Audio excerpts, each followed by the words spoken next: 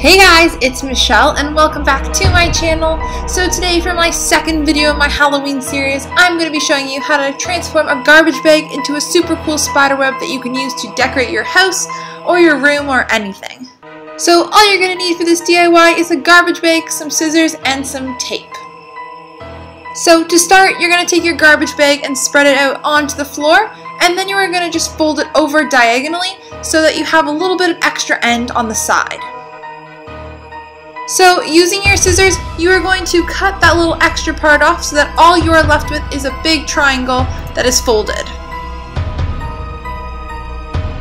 So once you have cut off the excess garbage bag, you are going to line it up on the floor. You are going to fold it over again so that you have kind of a cone shape, and then one more time. So using your tape, you are just going to secure the little shape you've made, just so when you start cutting, the edges don't start to move and then your spiderweb doesn't look symmetrical. One thing I learned from doing this DIY a couple of times is you do not want to use duct tape. So I'm using duct tape here in my first one, but I found that when I was trying to actually rip it off the garbage bag, the duct tape was too strong and it actually ripped the garbage bag. So when I did my other ones, I found that washi tape actually worked the best because it's a weak tape, but if you have some scotch tape or masking tape, I'm sure that would work just as well. So all you have to do now is take your scissors and cut the garbage bag.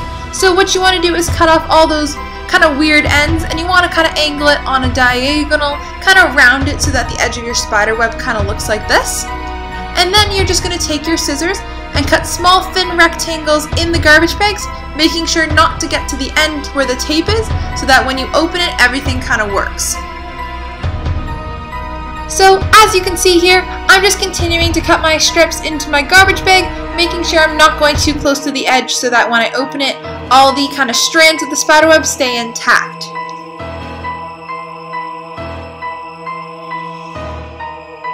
Also, remember that this is going to be a spiderweb and you are cutting out a garbage bag, so it is not going to be perfect at all, but it's the imperfections that make your spiderweb look super unique.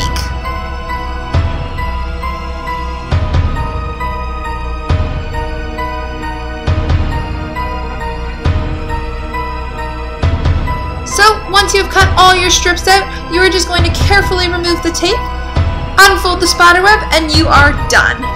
Thank you guys so much for watching this week's video. If you enjoyed it, make sure you hit that like button.